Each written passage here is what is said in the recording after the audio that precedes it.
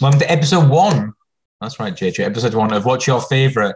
I'm Jack Milner, joined by Lissy Almeida and the incomparable John Jacobs. I'm going to be pulling rank for a change, and I'm going to go through what I think was for me anyway, personally, the greatest heel turn in the history of professional wrestling. But Lissy, off the top of your head, yeah, I know, right?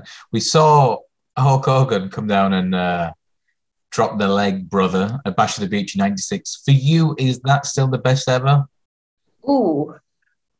Off the top of your head, what stands out? Off the top of my head, when I think of like historical heel turns, absolutely. I mean, I know that you beg to differ, which is fine, but definitely. Hulk Hogan is the ultimate good guy. I'm like foreshadowing here, I hope, but the only way that Hulk Hogan couldn't be in that top spot is if John Cena ever turns heel.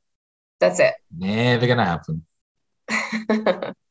Never. I'm still, do you know what? That's what kind of got me back out of wrestling in like 2006, because he was being booed seriously.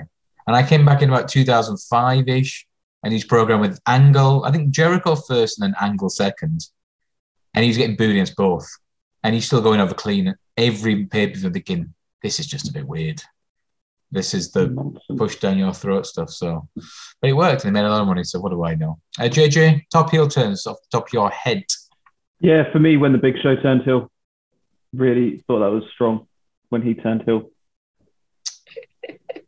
Are you saying that because this week, I think yesterday was the 20th anniversary of him joining the NWO again? Not that one. No, which one? The 23rd one.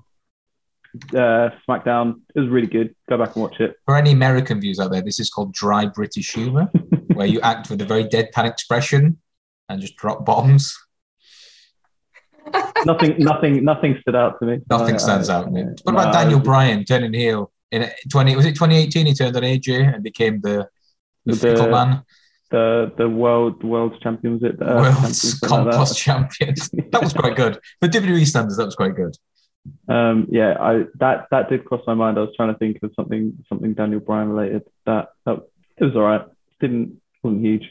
I mean, Austin turning was a really big one, but it didn't really pan out, did it? Yeah. Never really panned out. The Rock in 2003. The Rock didn't turn. He just turned up and just started being a bit more horrible. Yeah, he was still talking the same smack. Yeah, Big Show 23rd heel turn for me. And looking like closer to home. Are there any that you mentioned? Listen, you mentioned John Cena. Are there any missed opportunities? Because it seems like Sammy Guevara, he's going that way now. Look at the eye roll. Ladder match next week. No one cares. Cody. Do you think Cody deliberately? I mean, it's easy in hindsight. Do you think Cody deliberately fended this off, knowing he'd be signing elsewhere? I saw this mentioned elsewhere. He's no way he's going to turn heel if he knows he's going to come in as a big star at WrestleMania. I mean, I think it's convenient. Sorry. No, go ahead, JJ. He never really saw himself as a heel or a face, did he? He was always. So he says. Cody's the greatest worker in the business at the minute. Did you see the post-Mania press interview? Triple H, his favorite wrestler of all time. I mean. Great talks. Shocking. So much respect for that guy. He's done so much for the business. Okay then. All right. Well, I'll give you. Well, we'll see if you agree with that. I've sent you a link to a playlist we created on our YouTube channel, Mainly Wrestling. You'll find it via pretty much in the bio now. And we are going to start with an interview from the Nature Boy himself on the 16th of January, 1998. I'll track it for us all because I'm nice like that. 1988. Oh, perfect. You do it. You said 1998. I'm so sorry. But so Flair is reforming. We go again with the Horseman. Lex Luger is out. They're down to 3, plus the mastermind J&J Jebbett. And Ric Flair has said he wants Big Barry to be the guy. And Barry was probably the best top 2 or 3 workers in the world at this point. So it makes sense. They've wrestled all over 87. And the Nature Boy is putting out a come and get me plea on World Championship Wrestling. So let's have a look at that now. I love this The leader of the pack, the world heavyweight champion, Ric Flair with J.J. Dillon, the Horseman. Give it to J.J. right here. This man handles all the intelligent part of this conversation. He leads it away. Oh, he makes me feel so important. You know, one of the questions that I keep getting asked time and time again, what is it really like to be a horseman? Well, if you followed us around this week, you know exactly what I'm talking about. I'm talking about the private jet landing at Midway Airport in Chicago. I'm talking about going down to the Chicago Stadium when General Bruce MacArthur opens the door and then we walk for the game between the Boston Celtics and the Chicago Bulls. And over the PA system is saying, hey, Sweetness himself is here tonight. Walter Payton, people cheering and yelling. John Madden sitting over here. The Horsemen are sitting over here. Tully, Blanchard, J.J. Dillon, and the world heavyweight champion, Nature Boy Ric Flair. Even Jim Crockett Jr., president of the company, was there. They even said the American Dream was there. But we were definitely the center of attention, and champ, that's what it's all about, being a horseman. I'll tell you like it is right now. There's a lot of unrest around this country when it comes to professional wrestling because a lot of people just have a hard time digesting facts of life. The main one being that Ric Flair, Tully Blanchard, Arn Anderson, and James J. Dillon are what make the great sport of professional wrestling what it is. We are the world champions. That's the bottom line. And next week, the Nature Boy and the Entourage, the Four Horsemen, are going to Honolulu. And you know how I like those little grass skirts. Then we're going to LA and Michael Hayes in Los Angeles. You better pay attention to several important facts. Number one, JJ, myself, Tully Lard are like this with the Los Angeles Lakers, pal.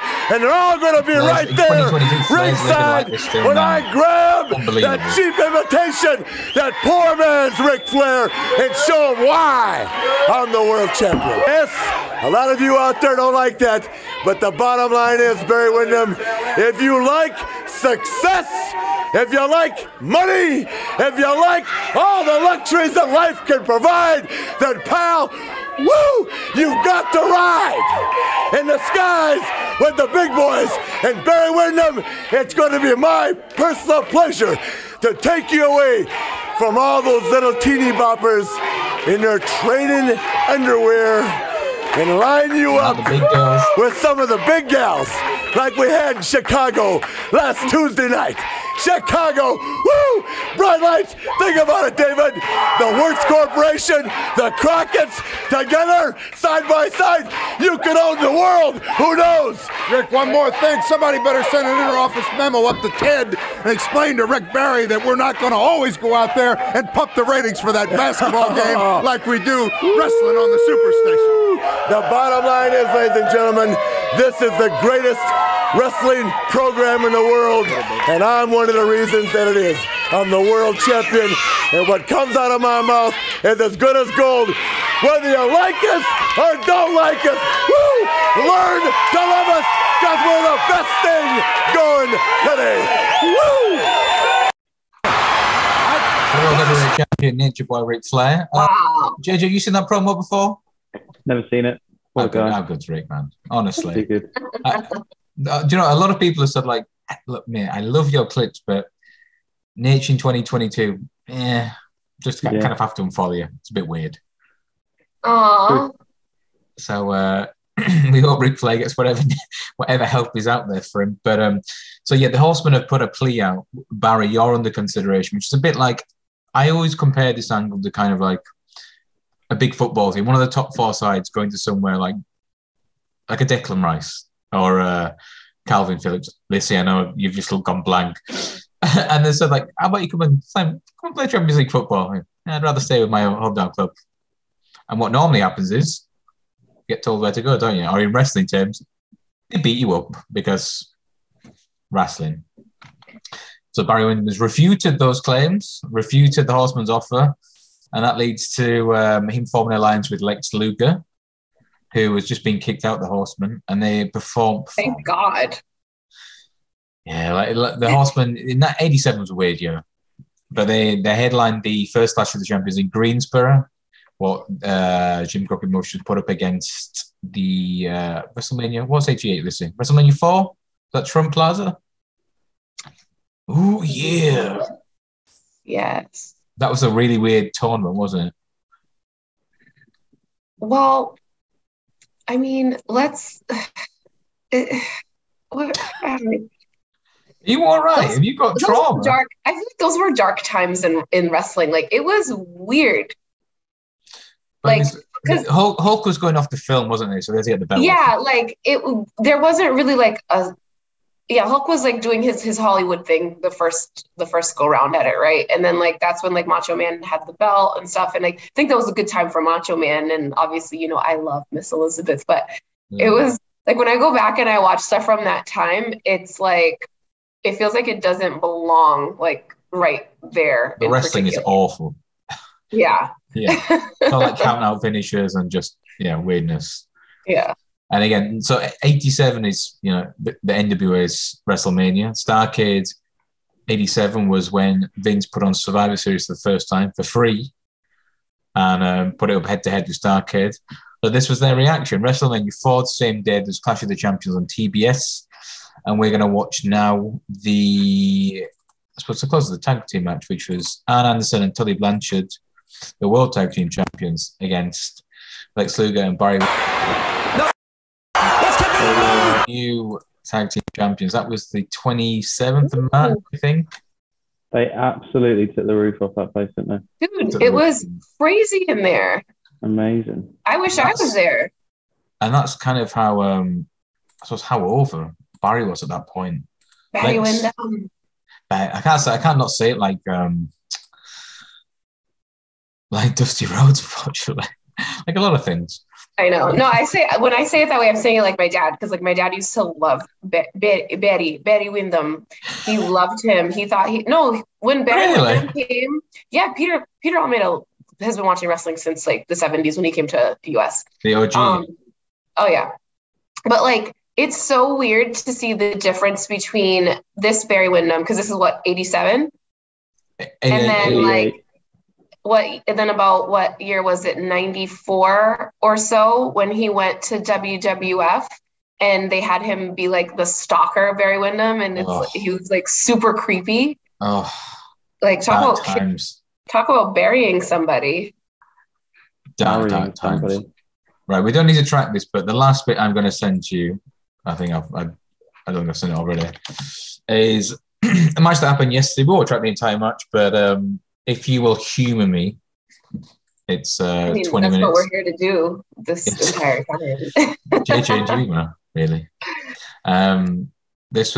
Yesterday was the 34-year anniversary of Arn and Tully against Barry and Lex Luger on TBS.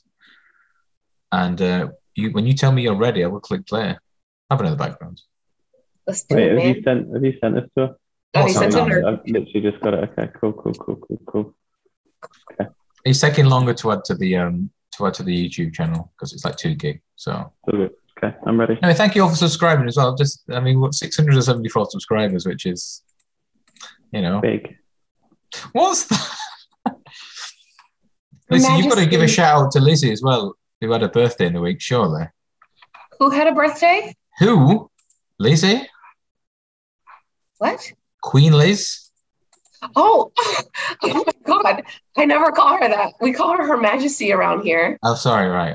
96 years young. God bless the Queen. God save the Queen. God save the Queen. Long live John the Queen. Jacobs, you are not going to such treasonous actions on this podcast. Oh my God. John, what are your thoughts on the monarchy? Tell us how you really feel. The fucking waste of taxpayers' money. Enough about Jay Lethal. What do you think about the Queen? What do you think about I can't say his name, Samnit Singh, before we go any further? What? What's the big Indian dude called? Sam? Oh, that guy. Fucking hell. Bigger anticlimax than my virginity, that. It really was. No, they did the lights out, lights on, and everyone was like, "Who the fuck is this guy?" Yeah, it was Conor McGregor. Who the fuck is this guy? Just it's a great Carly Mark too, but he's got some I don't know, some sporting pedigree or something. I mean, I'm sure he could move better if he was a basketball player, but doesn't seem like he's got too much in-ring skill. I don't know. Give him the benefit of the doubt. Did you see TK going onto Twitter to defend it and saying that, look, some guy with 30 years experience said he was fine at the booking meeting, so it's kind of on him.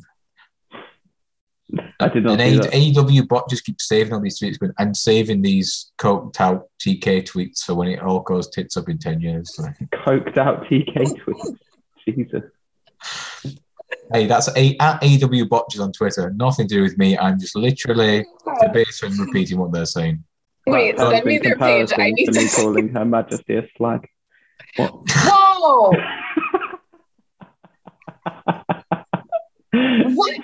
What the hell? What is happening?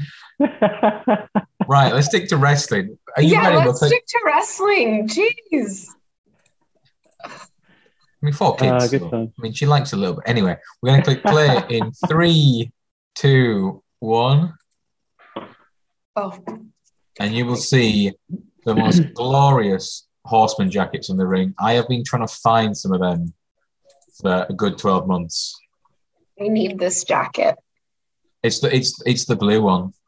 Is Anne in the blue? I think Tully's in the... Oh, that blue. Tully's in the blue. Oh. Thing of beauty. I need that jacket. It's so cute.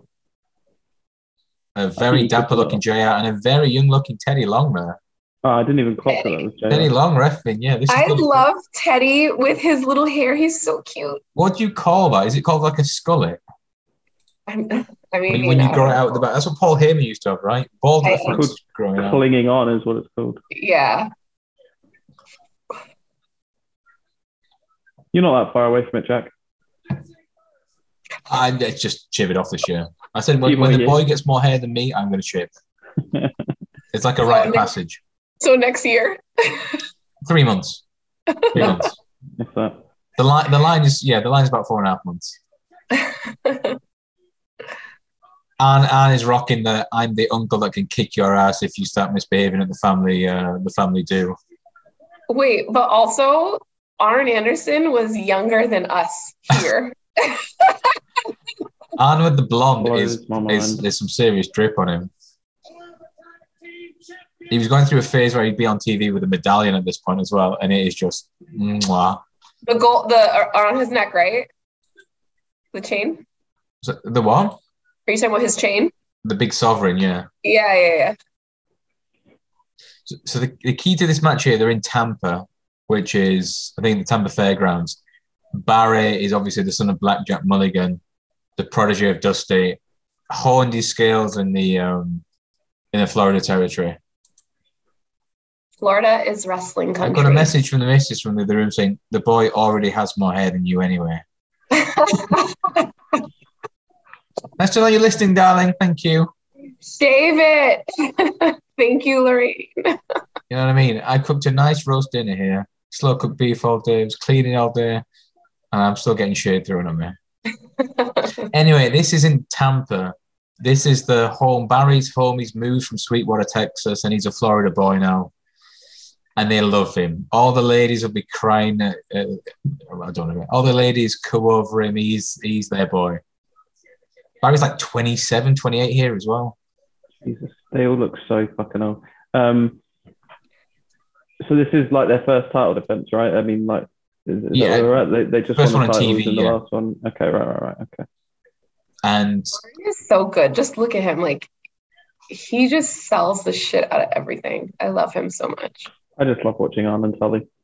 I do. And you know, before we started this, I've probably maybe seen one match of them in my life, but really, so good to watch. Yeah, my knowledge of 80s stuff is just was non-existent. I'm getting an education now. I know you're getting a proper education now. Oh, such a good drop toe hold. But yeah, so they lost the belts 327. Which is what Classic Champions is Sunday. The next 3 weeks, JJ's come on TV saying, Barry, you can't trust Lex. You can't trust him. When you need him, he won't be there for you. Come and join us. Fair enough, you beat us fair and square. We think you could do so much better than Lex. Come and join us. Nothing to worry about. It's like playing devil's advocate. And JJ during this match is just. I miss old-fashioned 80s wrestling managers that were just a little bit slimy. Just you can't trust them. We don't have enough management today, and like even when you're a manager, like they'll take like a wrestler and make them somebody's manager type of situation. Like true managers, I mean, we know Bobby is the best, and I love him. I was going to say modern day MVP was brilliant with Lashley. Yes, he was. And that style is like almost like his agent or his manager. If you want to put him like a modern day sports or athlete, yeah, it's a good fit. But there's no one else I can't really. Tully with FTR didn't really work. You've got Dan Lambert doing bits. But I thought I was going to say Cyrus. Don Callis with Kenny Omega was brilliant as well. Really good. Really, really good. You mentioned actually Dan Lambert there, JJ. How bad are Sammy and Ty that they've turned Dan Lambert babyface? I know. Yo, that. Like, when the crowd is cheering Dan Lambert for, like, all of the wild and outlandish shit that he says, I mean, but that's what we want, right? He's literally come in to go AEW shit. And so all the AEW fans, it's just wank off in the basement. They should boo him, but they're that bad and that annoying that they still get booed. Is it Mark Sterling? Is that his name? Jay's manager? Yeah. An atomic drop. Don't say enough of those. I think he's really good, underrated. I enjoy his stuff. Oh, actually. He doesn't add to anything, does it? Like, she just tell him to fuck off. He doesn't do much for me, to be honest. It's the same with the guy. I don't know the guy with Andrade. And the worst one, right? Alex Abrahantes looks like just a mascot, dressed cosplaying with Dungeons and Dragons. He needs to go. What is happening? Like, that needs to stop. It literally looks like he went to an iParty store. I don't know if you guys have that there. It's like just a party favor shop. Like you buy costumes and stuff there. Probably a fancy dress costume. Yeah, like he literally looks like he went to iParty and bought that cape and whatever, and that's what he's wearing out to the ring these days. It looks crazy. It's just you can be a bit daft in wrestling, but when you go too far, it looks really bad. Yeah, I mean, like I love like Penta. Oh. You know what though? Can I tell you actually for what's actually happening with the whole Butch situation, they're doing that little like where's Butch thing going on. I think it's catching on a bit. I've not really been paying too much attention the last couple of weeks to WWE, to be honest. What'd you say, JJ? I said I've not really been paying attention the last couple of weeks to WWE. I don't think I've seen anything since WrestleMania. Like, I've been following along a little bit, but I don't know what's happened this week. Yeah. Been a little bit out of the loop. It's slow. It's that post-Mania slump, right? Yeah, exactly. I mean, you can't keep building from there. They have to like scale it back and then start to rebuild storylines. Like, I mean, the Backlash card is not like super. You mean WrestleMania Backlash? Yeah, sorry. What? Call it WrestleMania Backlash. I just want to call it Backlash. It was perfectly fine the way it was. Backlash is one of my favorite pay-per-views in my like WWE fandom. I'm thinking like 99, 2000. The one that had like the swinging. Yeah. Barry Windham is 27 years old here. It's just insane. Betty. How old is Arn? Must be like the same age. It's probably like 30. I mean, Arn Anderson would be 40 for whoever. Arn is 29 here. If you told me he was 45, I wouldn't disbelieve you. Wouldn't even bat an eye.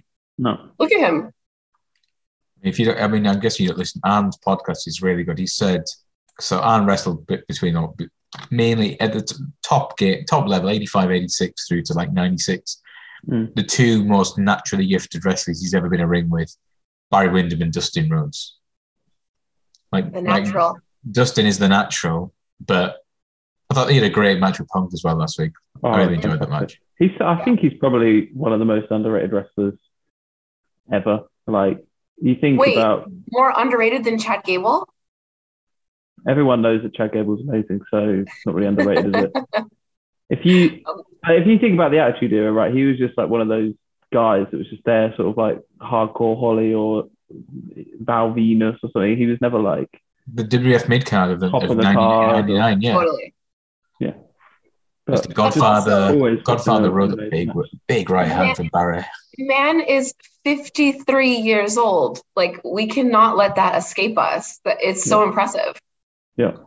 And I mean, obviously he doesn't wrestle that much, but every time he's in the ring, he just always puts on an incredible performance. You can kind of tell a bit like for the younger generation now of the punks of this world, and you'd say for the younger wrestlers, people wrestling like him or Christian, it's like a bit of a take off for some of those guys. Like, I want to work with big deal. him, yeah.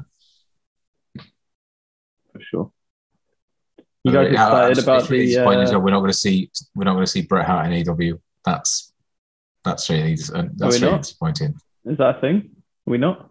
Vince is basically just did you? I sent it to you guys. I don't remember if it was on Instagram or Twitter. We have entirely too many group chats going. Just saying. And it's you sending them, me replying, JJ ignoring. Yeah, right. It's the two of us, and JJ just pops in when he wants to. A very busy life. Playing poker at CEO houses. Any poker last night, JJ? Yes. Successful? No. He doesn't want to talk about it. How much did we lose? No, 50 quid. I was down 500 at one point and I've recovered. So get it back. I'm not complaining. Tell us the hand. There was lots of hands. All right, okay. You just grinded basically. Yeah, it wasn't. And you stayed sober than everyone else. No, I was probably the drunkest one. Oh. To be honest. Good man. Yeah, don't know what to say. But yes, anyway, at least he sent a message which was basically, if you saw, it was Dax Harwood saying Saturday mood. Right, okay. And it was kind of leaked that, that tag was brilliant. That was it was leaked that. Basically, Bret's got to deal with Big Power Slam by Lex. Bret's got to deal with WWF, and he's going to maybe do another book and a few documentaries, and he's basically going to earn a lot of coin for not a lot of work. I see. A fair play to him. But I thought it might have been that there might have been some issue with Martha not wanting him there because they don't really see eye to eye, do they? And obviously she's involved. Bret was obviously going to endorse the Owen. Right, okay. And he was going to manage FTR. So yeah, that's a shame.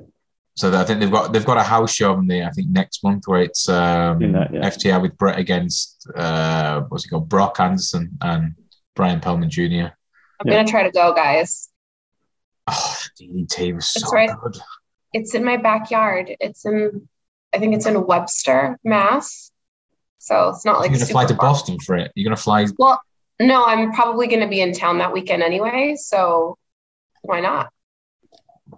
You might have been pushed away by then. Huh? You might have been pushed away. Imagine this in 3 months' time when Lissy's not allowed on the podcast. Can't get it approved by the Fed. She signed a big money deal. I will always be on this podcast. You're going to be like Bruce Pritchard with something to wrestle. I'm going to go back provided I can carry on with my podcast obligations. Yes. This is my top priority.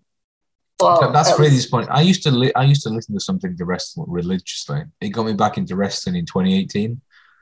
But ever since he went back up north, it's just up north. Oh, look at JJ Dillon get involved. Look at it. And he just always goes for the tie. Dirty JJ. The worst of the JJs, I would say. But also, wait, JJ Dillon looks the same age as he looked here. Yeah. Like, he aged all at once and then just stopped. By the way, so I don't know if you two have got commentary on, but in this era, JR and Tony are brilliant together. They are much better now here in 88 than they are in, say, 2022. I was going to say, better than now? Well, Tony doesn't really say anything, does he? He just, throws shade at MJF. And he hates him. That's exactly right, JR. He's like, he is a terrible person. He hates him so much. JR just gets angry when they don't adhere to tag team rules. Yeah. The funniest one of those was, that the Tornado tag team cage match with the Bucks and it was chaos. Right, and it was a tornado tag, so they're all in the ring at the same time. It's like 10 minutes into it, and he's just like furious that they're not tagging it out. It's like, Jim, that's not the rules this time, mate.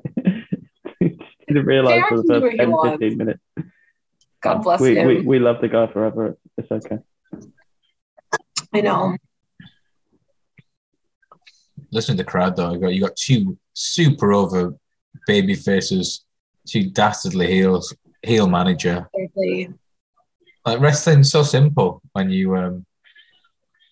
I feel like Tully Blanchard is in that bucket of just if you could design a heel from the ground up, like he has everything, and he's so much better as a heel. I would never have wanted to see him like be a good guy ever. Tully joined. So again, without boring you with history, so Tully's dad, Joe Blanchard, had he had the territory out in where's Tully from? San Antonio. So he was actually born in Canada, I think. I know, but his dad, Joe Blanchard, ran the San Antonio territory. Yeah. When his dad died, he kind of had to run it, and he went tits up. He closed it down, and when he came back to Crockett in '84, he came in as a heel. And then he never worked babyface ever again because he was just good at being a heel. Good. He's so good at it. Well, he was. And Anne said he said like whenever they go anywhere, Tully would just annoy people so much. He was so smug, that cocky, smirking. Yeah. I feel like back then though, it's just so different now. The business was so protected back then. Like, they really took it so seriously. Like, obviously, we know they would travel together. They were, if you're in public, you're acting a certain way. Like, obviously, there was no social media. Yeah. Oh, this is a human being and he has a family at home or whatever. But it is what it is. I mean, there'd be riots, wouldn't they? Like, you look at some of the territories in like the 80s. I was watching a video in the week, which was, I think, Ernie Ladd against, someone. What's the guy? Ox Baker, the guy with the big... like starting a riot in Mid-South because someone thought he'd killed Ernie Ladd with his heart, the heart punch. And he just kept doing it after the bell. Dude, it's like when like Sergeant Slaughter was getting like death threats at his home and people would like follow him and stuff. It's like, okay, guys, it's wrestling. Like they're still a human being. Still real to me, damn it. It's not that serious. You're not going to go kill them. They're having a hell of a match, by the way. They are. I'm sorry. Let's get back into the ring. So this is Barry was a tag team champion in the WWF in '85 at the first WrestleMania with Mike Rotundo. Who's obviously who's his IRS. I'm thinking, is he his brother or brother-in-law or cousin? So IRS. Mike Rotundo is the dad of Bray Wyatt. I know Barry Windham is the uncle of Bray Wyatt, who is Wyndham Rotundo, the two families. Correct. Yeah. Because his dad is Black Jack Mulligan. There's another son, Bo Dallas. Put some respect on his name. I was out with the game during that time, so I don't know who Bo Dallas is. I know the name. I remember him in NXT. He was NXT champion for a bit, right? And I was like, this guy's going to be so fucking good. And then they just did nothing with him. Yeah, they did nothing with him. I would have loved to see them as like a tag team or like him join in, I know the Wyatt family. The Wyatt family, like with Luke Harper and Eric. You're missing a hell of an angle here, by the way. So Lex is down. Lex is down. He's just we'll talk about the century later. Very secretly bladed. Not so. It wasn't very sly. Oh. And you've got JR selling it like he just died. So this is Lex letting him down when he most needs him. Yes. See, JJ, you're just so smart. You just connect the dots. I'm on it. The mastermind. Yeah. Yes. Barry goes for a tag. Nobody's there. Oh. Look at you JJ. Let him down. JJ, damn it, Lex. I told you this would happen. Baz. Big bad Baz. I can't bear it. Listen to the commentary again. Selling brilliantly. I don't have the sound on. I've messed up my audio channels and same. Don't have anything. But they're going over. Relying on you, Jack, to relay. Jack, why don't you track it last 2 minutes? Because we'll get pulled down for copyright. That is a tremendous idea. I have a good idea like once a week. So if that's the one that I got, then we're all right. Let me just go back. And then we have new World Tag Team Champions, Tully and Anderson. And they're Blanchard. In shock. I appreciated how Arn did like the exact same like massive leap when the three got counted as Lex the titles. Yeah. Proper shit house. Yeah. Like he just scored the winner in a cup final. Yeah. Love that. But yeah, just JJ henpecking him throughout the entire match, and then I'd say, JJ, how did you know? Like, how did you know? You're just like the professor. Anyway, so in episode 1 of a couple of times, what's my favorite? Nothing will ever top that ever. JJ, so that's the first time you said. What did you make of it? Because you're always slightly skeptical of my 80s choices. I thought it was good. I expected it to sort of go a little bit longer, right? But I guess we're seeing this over the course. We're seeing like 12 minutes worth of stuff condensed down from like 3 months worth, right? So, but yeah, I thought it might have been dragged out a little bit longer. Just 20 minutes. Like, yeah, no, I know what you're saying, but I like, so he's abandoned him in that, not abandoned him, like accidentally abandoned him kind of thing. I thought it might have been like, okay, he wins here, but then the next time there's another one, and then well, I'm not gonna lie, I've kind of made the playlist in the last half hour, so maybe for the next one I might add to flesh it out a little. No, it's difficult as well to like find the exact clips and stuff like that you want to show. But I thought we had the clips already in like our mainly wrestling YouTube channel, and we didn't. So I've had to go back and upload them all one by one. So I tried. Well, it was good. I like the format, and I think you've done well. Love that. We'll do more of that next time. Lissy, what do you make of the angle? I love a good heel turn. I think I always rooted for the bad guys growing up. I mean, you know that I love growing up and as a lady. Up until today. Oh, am I a lady? Oh wow, I'm a lady. Cool. But is that better than the Hulkster coming down and dropping the leg on the Macho Man? It's right. It's hard to put into words how over Barry Windham was in Florida at that time. In 96, people were already booing Hulk. Like, if you watch Nitro in 1996, he's getting booed every week. But he's just the ultimate good guy. That's all I'm saying. But I think it's, for Barry me, had never been heel before as well. Yeah, but like Hulk Hogan was the face of wrestling, period. That's true. So I think that's what it is. The reason why I really like AEW is because they plant seeds, and you can kind of follow them. Like, for the CM Punk MJF dog collar match, they've dropped a few like clues along the way. You mentioned Piper in Portland, and Punk's going to go back to his past. I like the fact when you start trying to follow it, and I don't think we kind of get enough of that these days. I mean, the Attitude Era was just mental because it was just swerve, bro. Didn't see that coming. Vince Russo ruined wrestling. Period. He tried to. I mean, he was there for like the most successful period in the company's history, right? He was there for the biggest loss-making time period in any professional wrestling company ever when going to WCW 99.